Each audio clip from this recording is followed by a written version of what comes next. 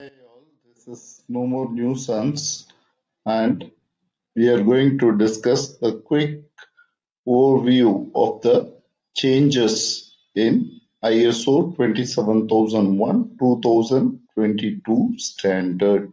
ISO IEC 27001 2022 has been titled as Information Security, Cyber Security and Privacy Protection Information Security Management System Requirements. What was previously known as Annex A in the ISO 27001 2013 standard is now referenced as Information Security Control Reference in ISO 27001 2022 standard.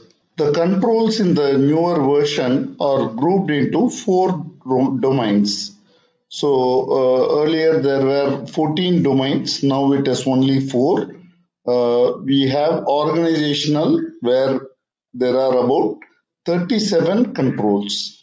There are a grouping called people where there are about 8 controls. About 14 physical controls and 34 technological controls make up the controls.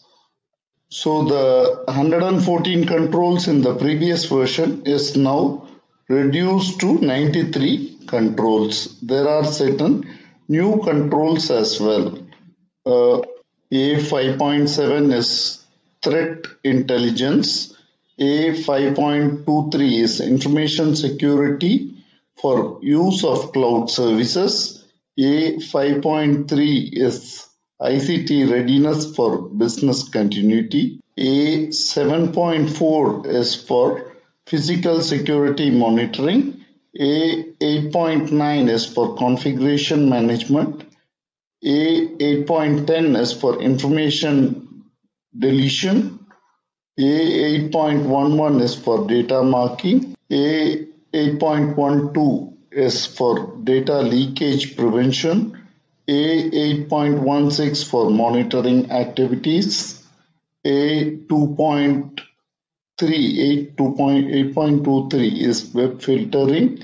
A8.28 is security coding. A8.28 is secure coding. The teleworking control has been renamed as remote working now. So there are instances of regrouping of certain controls into other categories, or it has been aligned together.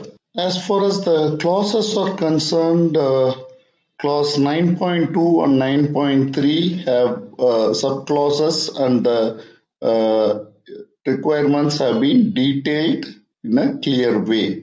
So 9.2 internal audit has 9.2.1 general and 9.2.2 internal audit program, whereas 9.3 the management review is split into 3 subclauses. 9.3.1 is general, 9.3.2 is management review input, and 9.3.3 is management review results. I think the 9.3.3 results is a new terminology because in most other standard it is referred to as management review output. Also, there is a subtle swap in 2 of the subclauses. It has been interchanged. Clause 10.1, which was non-conformity and corrective action, is now 10.2, and what was earlier version 2013 version, which was continual improvement, which was 10.2, is now 10.1.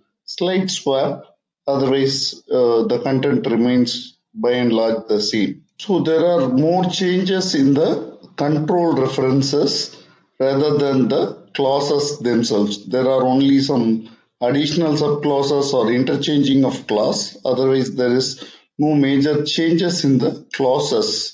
But new controls have been added, and some of the old controls have also been merged together. The integration of controls have now made the 114 controls in the previous version, 2013 version of 27001 to 93 controls in ISO 27001 2022 version.